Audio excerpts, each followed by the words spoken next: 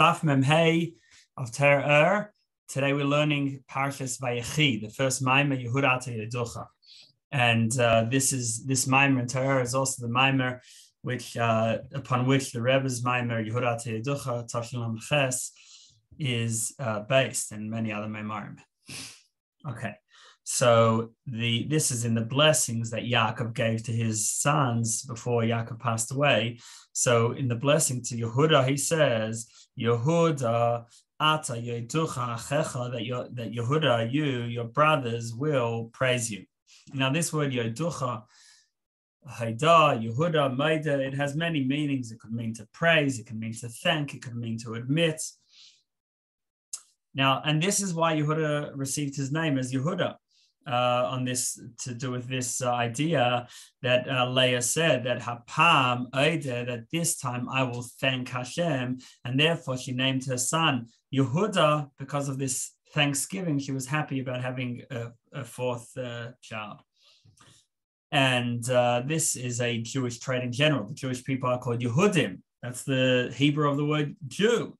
Which is about being thankful and being humble, like has in it both the connotation of thanksgiving as well as we admit before you, we're humble before you, like we say in Oleno that we bow, we kneel and bow and moedim. So this idea of moedim is to do with bittul, to do with self-nullification, but within this world, we're not able to be at a constant state of bittul, and therefore Leah said, "Hapa'am Oda, I can only thank and I can only be in this state of humility right now because it's not constant." Whereas the real idea of Yehuda is constant humility and constant self-nullification, and that's why the name is Yehuda with a yud at the beginning of the word, which yud it implies constant, like it says about Eov, kacha yase Eov, so Eov would do that. That's what he would do constantly, and therefore. After Leah gave birth to the three previous children, Reuven, Shimon, and Levi, so that's when she was able to achieve the level of Yehuda. And this is the idea of yoducha achicha, that your brothers will praise you, meaning that Yehuda achieves his goal and the best that he can get through his brothers, and in particular, the brothers that come before him. So the concept is we need to understand what does Reuven mean, what does Shimon mean, what does Levi mean, and then we can understand how Yehuda takes them all and brings it to the next level. So Reuven literally means Reuven, see my son. It comes from the idea of seeing, vision. And this is also connected, the same word for Iya, which is vision, seeing, is the same word for Aryeh, a lion. And in the Merkava, and the Holy Chariot, in the vision of Yechezkel, talks about the Pnei Aryeh, the face of the lion on the right, which Reuven is on the right. The idea of vision comes from close, whereas hearing means you're further away. You're just hearing about it. You don't actually see it. And that's also why Reuven, his camp was in the south, which is on the right. When you face east, east is forward, so then south is right and north is left. Because it's when we're feeling close, like the pasuk says in Hosea about the first fig, that it says kavikura but eina bereishisa isya v'seichem, that like a ripe fig on a fig tree in its beginning, I saw your forefathers. So this idea that seeing is connected to being excited about this new fruit, closeness, and therefore. Leah continues, Ki ata yevani ishi, that when she names Reuven, she says that Hashem has seen my affliction, and now my husband will show the greater love for me. And so we see the idea of Hashem has seen, vision, bringing to Ava love, because vision is when you're close, and that brings to love. And the idea spiritually is when the Jewish people are just mesmerized, they're just gazing, staring at the glory of Hashem, And this awakens the love that the neshama just wants to cleave to Hashem. And this is really the goal of davening. That's why we have Psukei de Zimra on the first bracha before Shema, Torah Ohr, which is all in order to rouse a love of Hashem, which is the concept of Reuven, vision, which is love. Because it's not good enough to just know about Hashem, know about Hashem's greatness, because you could know something and it doesn't affect your behavior. Even the thief, like the Gemara says, that that even the thief, when he is at the doorstep and is about to go in to steal, he davens to Hashem, he prays to Hashem. That's not good enough. What we need is that it should be internalized and have an impact on us in the way we live, and not just makif, not just being superficial and surrounding us, and that it should actually come out as actual love, and in a revealed way, that we should speak a lot about Hashem's, and with excitement about Hashem's praises, and to think deeply into it, about how really Hashem is beyond all of creation. Hashem is Yachid, like we say in Baruch Shamar, and Lamim, the life force, the vitality of worlds, is Melech. It only comes from Malchus, but Hashem is really beyond. Now, the true idea of Yachid is that there's only Hashem, whereas Echad is even in a place where there is there's the seven heavens and the earth, which is the Ches is 8, is 7 heavens and earth, and Dalet is 4 directions. Even in that place, Hashem is one there as well. And when we think about these things, about how everything's nullified before Hashem, the only real thing is Hashem, and even the highest, the life force of both physical things and spiritual things, it all goes up and to be included in Hashem. And that's why we say L'cha Hashem Agdula V'Gvura, that to you Hashem is all the 7 midas, the Gdula, which is Chesed, and Gvura is discipline, Tiferes, Netzach, Chayv, all the 7 midas are L'cha, that to you they're all nullified before Hashem. But the idea of independent existence is only possible at the level of Baruch Shem, which we say right after Shema, Baruch Shem, when we're talking about just a name of the glory of his kingship. So it's not Hashem himself, it's just a ray of Hashem, and coming out of Malchus. So then you can have the idea of others. That it appears that there is other existence. So when a person thinks deeply into these ideas, and not just to know about them, but to really try to internalize them and be focused and involved in them, heart and mind. So then this will bring to a love of Hashem, that he should yearn for Hashem. That's all he should want. They should just jump out towards Hashem, and then he'll fulfill the mitzvah of Ahavtas Hashem Ekecha, that you should love Hashem, that he'll cleave with Hashem and want nothing but Hashem. When he realizes that there's nothing, that the real thing is only Hashem, number one, and number two, that Hashem, despite being so beyond, is invested in us. Next paragraph, in Eksiv. So now when we talk about loving Hashem, it says that in Shema, B'chol Levavcha, continues, you should love Hashem with both of your souls, meaning not just with the Yetzer Tov, with the naturally holy inclination, but also with the Yetzer Hara. And that his love should be in a way of Baal Tshuva, that even the animal soul, the Nefesh Bahamis, also joins in. And people make the mistaken assumption that you can only do tshuva if you have sinned. Just because you haven't sinned, you should miss out on tshuva. Tshuva is about returning to Hashem, and it's about coming close to Hashem. And someone who didn't sin also, the fact that he's in a physical world, he's far in a way, and his reality is not just godliness, and therefore he needs to come close. This was one of the things that disturbed the opponents of Hasidus. In the times of the Alter Rebbe, because the Alter Rebbe would quote from the Zohar that Mashiach is coming to bring the tzaddikim to do teshuvah. They said, what disrespect, what chutzpah. You're saying that the tzaddik also needs to do teshuvah? He's already good. So the Alter Rebbe here is saying, and in other places, no, that everyone needs to do teshuvah. Even someone who's righteous needs to do teshuvah as well. So the idea of tshuva is to return and to be close to Hashem, because the neshama came down through all the levels into this world, and anything that it understands about Hashem while it's in a body is all within the limitations of time and place. And therefore he wants to return and cry out to Hashem.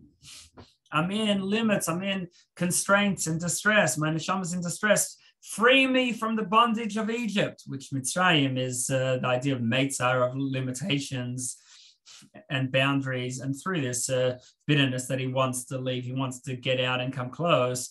So that will strengthen and expand his love, that he should have an even more passionate love to be included in Hashem's unlimited light. And this is like the advantage of darkness over light, that when you're in a place of darkness, the light that comes afterwards is even more powerful. And this is what Chazal mean when they say in Gemara that that where the Baal Tshuva can stand, even a perfect tzaddik can't stand. Like it says in Zohar, that the Baal Tshuva comes close to Hashem with more power, because to have Hashem's unlimited light revealed upon himself, so that even his body and even his animal soul and his whole being should be transformed and return to Hashem and transform the darkness into light. This is what Leah meant when she said that Hashem has seen my affliction, Kira Hashem ba'ani, meaning that even when she's in a state of affliction, a state of bitterness where she's far away, so actually from that bitterness, that brings us close even more. That our awakening out, trying from below, brings an awakening from above. And that's the idea of, and then Yavani Ishi, then my husband will love me. And this is the real marriage, is the ultimate marriage is between the Jewish people and Hashem. So the Hashem is like our husband. And it says that when Mashiach comes, we'll call Hashem Ishi. We won't use the word Bali, but Ishi. And that's why Leah here uses the words Yavani Ishi, that my Ish will love me. And that's when we come close fully together with Mashiach. Now, this word Ishi, my husband, my man, also means my fire. And this is the yearning for Hashem. That's our passionate fire. And then Hashem will be Ishi. There's that Hashem will be my fire. In other words, that we're totally one with Hashem, that we're hugging and we're fusing together with Hashem, that Hashem should be revealed on our upon our neshama, upon our soul, through this desire and yearning. Next paragraph. So this is all Reuven, which is the first paragraph of Shema, which is the idea of Rotzu, yearning to jump out towards Hashem. Then the second paragraph of Shema is Shimon. Shimon means to hear, and V'hayim Shemaya begins, it shall be, if you will hear, if you will listen. So that's the idea of Shimon, and that's the idea of when we're far away and we're just doing what we have to do, the idea of Shuv, where we just focus on what we need to do, because when you see, that's close, and that's a state of love, of Ava. But hearing is from afar, and that causes reverence, like the pasuk says, Hashem shamati shimecha yaresi, that I have heard, and I'm afraid. So we see that hearing is connected with reverence, because why do you have reverence? Why do you have fear for something? It's because it's distant from you, and that's the side of the left. And you feel, who am I to come close? And then he feels this yira, this fear, like it says at the time of Matan Torah, the giving of the Torah, that vayaram v'yanor, that the people saw and then they trembled, vayamdu meirachik, and they stood from afar. That because they trembled, that they had this sense of fear, so that's why they moved far away. So we see the idea of distance is connected with yira, like it says, that imrotz libcha, if your heart is running with jumping out with this rotzi, this yearning for Hashem, so then shuv lecha, return to one. And that's just follow instructions, get a grip of yourself. And through fear, through reverence, we just shake up and we continue doing what we need to do. This is the second paragraph of Shema, which is about yira, and therefore it says, be careful. You have to be careful in case you get convinced and you go astray.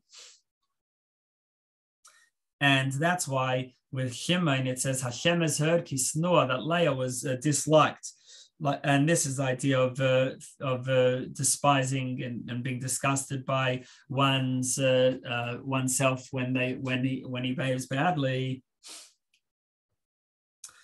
And through using some gevura, some discipline and severity and reverence, so small doicha, the left pushing aside, so that through that avodah that we do, it causes Hashem to also respond with this reverence, with gifting us with this yira from afar. Now, Shema is, as we see, connected to Chesed. V'hoyim Shema is connected to Gevura, but still the number of words in each parsha seems to be opposite. Shema is 42 words, which 42 is connected with Gevura, whereas V'hoyim Shema is 72 words, which is connected to Chesed, and that's because yes, V'ahavta is Chesed. The first paragraph, Shema V'ahavta is Chesed, but it's Chesed mixed in with a little bit of Gevura. And yes, V'hayim Shema is Gevura, but it's mixed in with a little bit of Chesed. And therefore, the numbers of words represent what has been added to each paragraph. Now, after Shema, the next section, right, because Vayomer is an add-on paragraph. The main two paragraphs is Shema and V'hayim Shema, and then after Shema, the bracha that we say after Shema is Emes V'yatziv, where we say 15 expressions again about how it's true and it's real and it's what we want and it's lovely, etc. So what is so lovely? Hadavar zeh, this matter.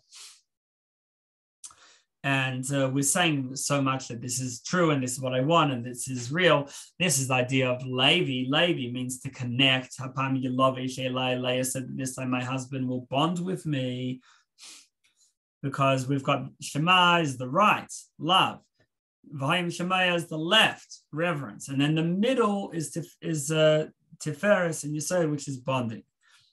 So this is what the pasuk means, that that the left is under the head. That's the left which pushes aside, but then that causes to lift up beyond, to lift up the head. And then Yemina Techabkeni, the right side embraces me, and that's the idea that the right is love and coming close, and therefore embracing. So now Levi, which is the idea of bonding, is this paragraph of Emes V'yatziv. And what is Hadavar Zeh? What is this matter that is true and real and what I love? It is Torah, because Torah is a very high source, the top of the second side. But Torah is brought down to involve itself in physical matters, to instruct us on how to live in the physical world. And that's why Torah is like water, because it comes from a very high source and goes down like water, which is poured down. So a person can tell himself, it's true that I'm really not worthy and I don't have the spiritual capacity to come close to Hashem and to do this deep tshuva, returning and yearning and coming close to Hashem. After all, mi ya'aleh v'har Hashem, who can really ascend, honestly say they can ascend on the mountain of Hashem? I'm not so clean. But still, because Hashem comes down to me, Hashem is enclosed in Torah, and therefore when the Torah comes down into this physical world, Hashem is coming down. And therefore, since the Torah came down to me, so when I learn Torah, I can then come back up and bond with Hashem. And that's the idea of what we were saying in Ratz Libcha, that if your heart runs with yearning for Hashem, Shavlecha, return back to one, that in the echad, in the returning back and just doing what you need to do, you'll find the love there. In other words, the fact that Torah came down to us, that will give us the impetus that we're able to jump up. And this is why in the paragraph Emes V'yatziv we say these 15 expressions of affirming that it's real and true and what we want. And for us and for our ancestors and our children, the early generations, the later generations. So this is all about bringing Hashem's light down, that it should rest and it should be revealed, it should be manifest in the physical world through Torah. So that's Levi. Next paragraph. But all three of these levels, Reuven, Shimon, and Levi, which correspond to Ava, love, Yira, reverence, and then Levi is bonding through Torah, that we have the Hashem, we're bonding with Hashem through having Hashem's Torah in our head. So that's all Mamale Kalman. That's all a light according to energy, according to what we're able to take in. And that Reuven is a light of love and yearning, to yearn for Hashem and to come close to Hashem. But it's not Sovev. It's not Hashem's unlimited light for itself. It's a love that we can try to achieve. And the same thing with the rest of the levels that they're all within Mamale, whereas Yehuda is this simple humility, this simple bittul, this self-nullification, and that connects to Sovev, because it's not our ability that we're able to work up a love or a reverence or bonding through our ability in Torah. It's just a simple bittul, and when we're bottled to Hashem, then Hashem can just shine through us. And that's the level of Shemon Esrei, where we bound Shemon Esrei in total bittul, and this is beyond even Shema and beyond Emes V'Yatziv, which we're all Mamale. And therefore we bound Shemon Esrei and we say it quietly, that's the idea of Sovev, and therefore there's no expression because it's beyond. You can't even call it an Ava love. It's just simple bittul to Hashem, which then lets Hashem shine through in a beyond way. That we're pouring out our soul to Hashem, to be totally nothing before Hashem, and that's that's the idea of Yehuda. That Yehuda is does this humility, and then Yaakov's blessing to him is Yehuda Ata, the very first word after his name. The first word in the blessing is you. The idea of you, it means that you're pointing, meaning that Hashem, that the idea of revelation. That is facing me, is right in front of me. In order to get there, you have to first have Reuven, Shimon, and Levi, which are Ava, Yira, and Torah. And then through that, we can get to this high level of bittul. Because without starting with Ava, Yira, and Torah, then our bittul will just be simple obedience, but not an internal bittul, that our whole self is given over. And it won't be really internalized. It will just be makiv, will just be superficially surrounding us. And therefore, you can't start Shemon Esrei till you've reached that level through first doing the most we can, which is with the Shema and Emes V'Yatziv, together with all the introductions before that, Psukei Zimra and Yotzar, etc. And at Mincha, we don't have to say it all again, because Mincha still continues with a trace of the energy from Shacharis. But with Mariv, we do say Shema and the blessings of Shema again. And this links to the idea of Notz, Chilos, and B'Seifan, that the beginning is wedged into the end. So we use the same process at Mariv that we've used in the beginning, Shacharis. Now, interestingly, the different vowels of Hebrew, the different Nakodes, relate to different spiritual qualities. So Shuruk, as it relates to bittul, Haida, and as it is explained on the pasuk in our parsha, Velasei Reikab Niasene, that Shuruk is just this simple humility and self-nullification, whereas Segel is Ava V'Yira, it's the passionate love and reverence of Hashem. So seemingly, and it says that Shuruk is lower than Ava V'Yira. Seemingly, what we're saying here is that Yehuda is higher than Reuven, Shimon, Levi, because his Sovev, which is beyond Mamale. So what's going on? How come elsewhere we say that Shuruk, which is bittul, is below Segel, below the Segel, which it makes sense. It's like the map, the sort of chart of the spheres. Chesed, Gvura, Tiferes, Segel.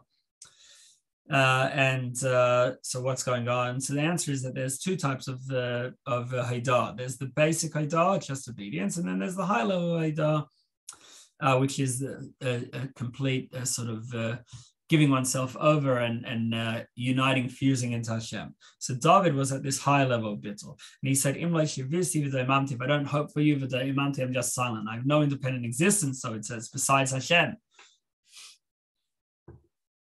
And we see with Eliyahu Navi, when he came back to Sinai and he had this revelation of Hashem, there was the earthquake and there was the fire, and in everything it says Levi Rash Hashem, Levi Eish Hashem. Hashem was not in, right? He's not in the earthquake and in the tornado and not in the fire.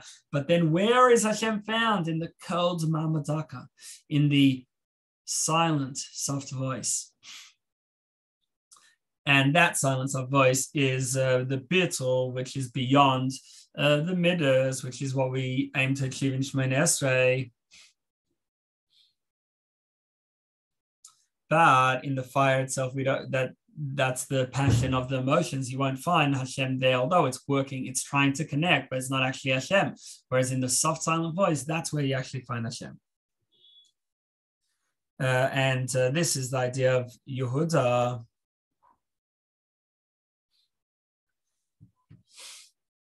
The idea of Yehuda, who he is this level of bittul, and therefore you, we're pointing right, is right in front of us, which represents revelation of Hashem. But sometimes this Yehuda, this bittul, is not without revelation. It's without having the full intensity and picture. And that's the basic obedience. But when it is with revelation, that's the high level of bittul. Now, the blessing of Yoda continues that that your hand is on the back of the neck of your enemies. So the enemies, is what tries to disturb us from our devotion to Hashem, all physical pleasures and matters of this world. So yes, a person needs it, but he should only be involved in them with with the back of his neck, meaning without focus and without excitement. He's just doing it because he needs to do it. He eats because he needs to eat in order to live, etc.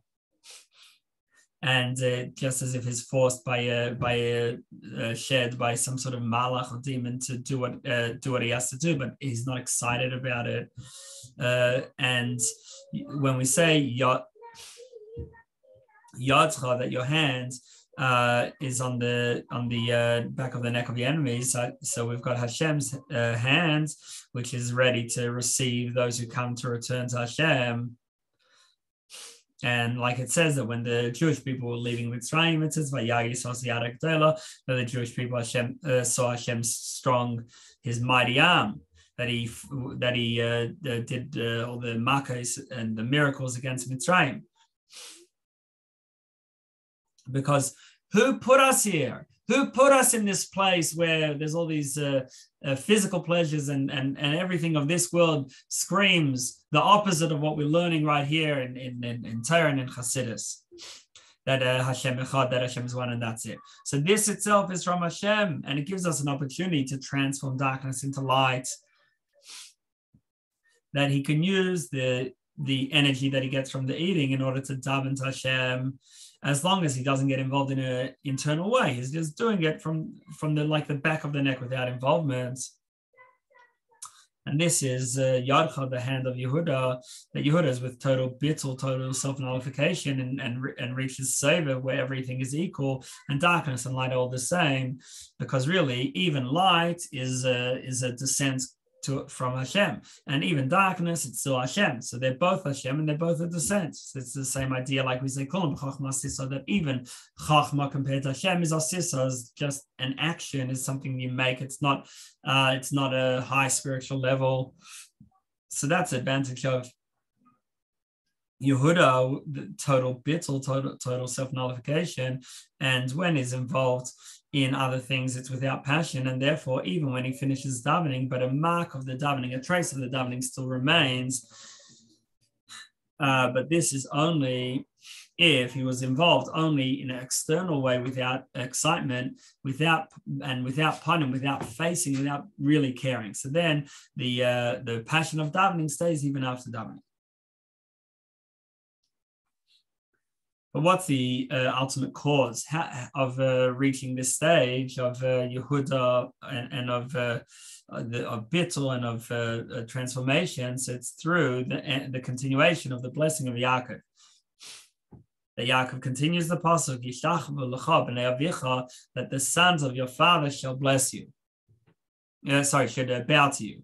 So the idea of bowing is bringing down, and also in Shimon Esrei, when we bow, we're bringing down, like we said about Yaakov when he bowed to Yosef, they was bringing down a spiritual energy. And when we say that the sons of your father shall bow, so father represents, like the pasuk says, that karachem av banim, like a father has mercy on his children, so represents Rachmanos. And what are the children of Rachmanos? Because it says that the children of your father shall bow to you. The children of Rachmanos, of mercy, is tzedakah. That if someone has mercy for someone, he'll be he'll give to him in a way of charity, and chesed and kindness to help support and sustain those who are feeling downtrodden. So this is one aspect of Bnei Avicha, and also Avicha's Torah, which Torah is the father, because Chachma and Bina is the father and mother. And like it says, Shema b'ni musar Avicha, listen, my son, to the rebuke of your father. And this is Torah Shebichsav, and then and the Torah of your mother is Torah Shebal Peh. So we see that Torah Shebichsav is the father. So Bnei Avicha is those who are occupied with Torah, and so when we're involved in these things, in the merciful tzedakah together with Torah, so then they'll bow to you, meaning they'll bring down Hashem's light upon us. That the Torah and the acts of kindness, they give the strength to our soul to awaken the love and reverence of Hashem, and then ultimately reach the level of Hodah, of bittul and oneness before Hashem. And therefore, יודוך, אחיך, the brothers praise Yehuda, that through Reuven, Shimon, Levi, through Ava, Yira, and bonding in Torah, so then we get to the stage of Yehuda, this full bittul. Okay, now, beer on this maimer. So the Shvatim are there are two ways that the Shvatim are manifest. There's the Shvatim from below to above, that they yearn for Hashem, they want to elevate towards Hashem, and Melmaila Lamata, that they go down into this physical world. Going up, elevating towards Hashem Allah is the feminine energy, whereas bringing Hashem's light into the world, that's the masculine energy. The Shvatim have both aspects. Now, we said in the moment Vayechi that the Shvatim come from Olam HaBriah, from the world of Briah, and therefore they want to elevate to Atzilus, closer to Hashem. So when the Shvatim do their part, so then Esrus Delasata, an arousal from below, elicits an Esrus Delasata, an arousal from above, that through us trying to develop a love and a closeness to Hashem, which is the level of Reuven, like we said, that Reuven is vision, and Reuven is the Re'iyah is the same letters as Arya, the lion, which is on the right of the Merkava, of the Holy Chariot. And we're just gazing in a mesmerized way into Hashem's glory. So this then brings us to a love of Hashem. And then Hashem responds in kind, with the revelation of being able to see Hashem in a much deeper level. And so this is the idea of Reuven. Then we have Shimon, which Shimon is the second paragraph of Shema Vayim Shemaya. And when Shimon achieves the most he can in terms of yira, in terms of reverence, so then Hashem responds in kind. Now, Re'iyah is from close, whereas Shimon, Shmiyah, is from afar. And this is the idea of Shuv, that when we just do what we need to do in this world, rather than Rotzi, which is love, yearning for Hashem. And what does it say about Shimon? Leah says that Hashem has heard Kisnu Anochi, that I'm hated and I'm disliked, and therefore gave me this another son. This brings, therefore, from Shimon, we end up with the closeness. Now, of course, when it says snor, it doesn't mean literally hated. It means that Yaakov loved Rachel more than Leah. but not that it's actually hated, but through the avodah from afar, which is yira. So, and smeltocha, pushing aside discipline and restraint. So that's connected to the snore being disliked. But through this we lift we bring down a high level of and then we get to Levi, which Levi is the 15 words at the beginning of emes v'yatziv, saying how this is true and this is the way, emes v'yatziv v'nochem v'kayim, etc. And these three levels are there's three lines of the spheres. There's the right, which is chachma, chesed, and netzach. Chachma is letting the subconscious express, so it's about expression. Chesed also expression. Netzach is planning for victory, whereas the left is bina, the kavura and hod, which are all looking back up and restraint. And then we have the middle line, which is das, tiferes, and yesod, and that's Levi. And through these three levels, we come to Yehuda, which is the level of Hodah, of Bittul, and the ultimate Bittul is Keser, the crown of Malchus, as it is beyond the other spheres. Even though Malchus is the lowest, Bittul is just the lowest, it has nothing, it just receives, but it also is the highest, because Malchus is both the lowest and the highest, depending on which way you look at it and which world. So it's like, if you have a king, the king receives everything he has from his subjects. He taxes them and receives from them, but still the king is the leader beyond the people, although he receives from them. So the same thing, Malchus, although it receives from all the other spheres, but it's also a keser, it's also a crown beyond the spheres. And what we need is to bring down keser, which is the hidden level. It's beyond the worlds, that it should be in a revealed way. Like we say, ata Yehuda, ata you, meaning we can point to it and it's revealed. And this happens through first working in the avodah of all three lines of ava, yira, and bonding it through Torah. Now, the first paragraph of Shema is 42 letters, as we said, and the second paragraph 72. Now, 72 is related to chesed. 72 is the gematria of chesed. And 42 is related to gevura. But still, Shema, which is chesed, has 42 words because, like it explains elsewhere, that Shema is gevura b'kli chesed. It's chesed b'kli gevura, the light of chesed, but in a vessel of gevura, whereas Vahim Shemaya is a light of gevura within a vessel of chesed. Then Levi is emes v'yatziv, and this is the higher level beyond the ava that Reuven achieves, and this is the rotzain, which is above ava, the rotzain, desire and wants, willpower, which is beyond love. Then we have the kodesh hakdashim, the holiest of all, which is Shemona Esrei, and Shemona Esrei has to be right after we finish with the bracha of emes v'yatziv. We have to bring it Gal Yisrael close to Shemona Esrei, because Shemona Esrei Yehuda feeds off the first three, Reuven, Shimon, and Levi, and then he brings down this light of Keser. And then after Yehuda was born, it says that Leah stopped giving birth, but secondary infertility. Vatamid miletus, he stopped giving birth. What does it mean spiritually? Vatamid means to stand. So standing is an expression used about davening. It's also an expression used about bittul, because when you stand, you're standing still, you're not continuing, you're just standing, not moving. That's the idea of bittul and quiet. And like we use the word keser about quiet, like it says kater lizer, it says in Ear, wait for me a little, which is also the idea of bittul, waiting and just, not being active. And that's like it says in Pirkei Avos, that siag l'chachma shesika, that the fence around chachma is silence. That from silence you develop wisdom. But we see again this idea that keser, which is the beyond chachma, is connected to silence.